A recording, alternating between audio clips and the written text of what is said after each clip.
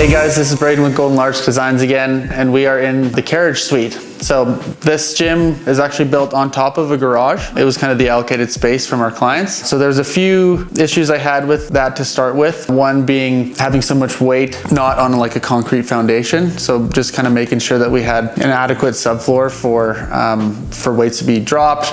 And also like we have like a few £100 worth of stuff up here. So ensuring that there's going to be no damage down the road type thing. Obviously there's like a lot of really natural daylight. So it's a really cool spot up here. So I can just take you through this quickly. So we'll start off with this rig. This is bells of steel. This is a Hydra rack. Because it's modular, we were able to get a little bit creative. This was a 4-post on a dedicated 8-foot platform that we built. So we decided to go with a smaller footprint with 30-inch cross members, just to allow for 5 foot of open space in front of the squat rack, and also ensuring that when we're racking weights or we're taking weights off of the storage that we've built here, we're not too crammed. So if we're a little bit too close, it's a little bit awkward here.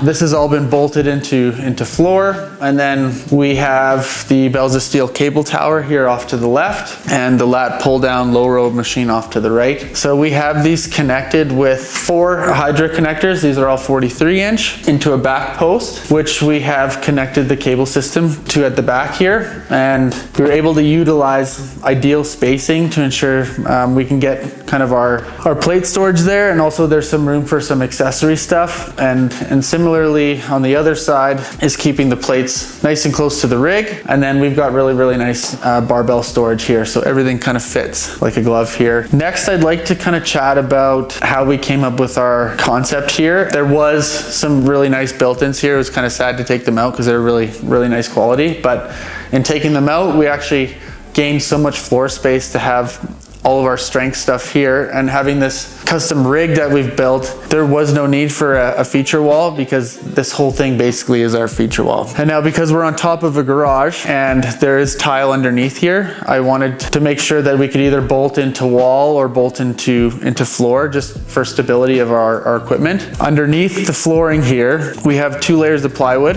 that are installed horizontally. Well, they're kind of crisscross in how we overlap. So it's kind of like a floating subfloor. So nothing's gonna move that way. And then we can build it off ground, where we've been able to locate our platforms, 1, 2, 3. Another one over here for a future cardio piece, probably a treadmill. We built it around the size of the flooring. So this is all really thick impact flooring, which is great for being on top of a second level and not being on top of concrete. So look at this closely. We have a really nice clean transition all the way across. Platform to flooring is all at the same height. That was all clinically measured and thought out well beforehand, and they were all spaced out using these shock tiles. So everything really fits really nicely here. I think that's kind of like one of the really cool features about this. Or this is engineered hardwood. In our equipment selection process, we were kind of deciding what we wanted to do, how we wanted to build this rig. So instead of having 2 cable towers on each side,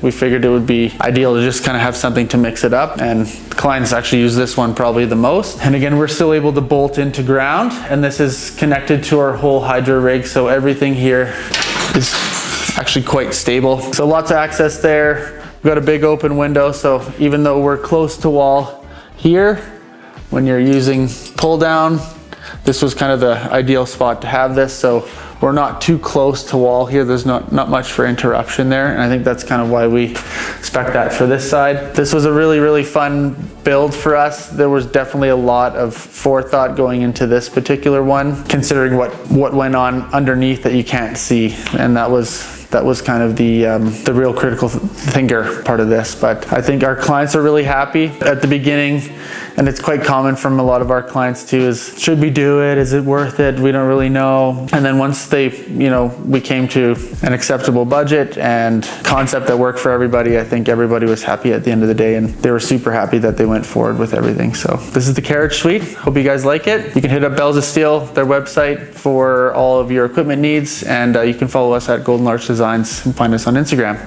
Thanks.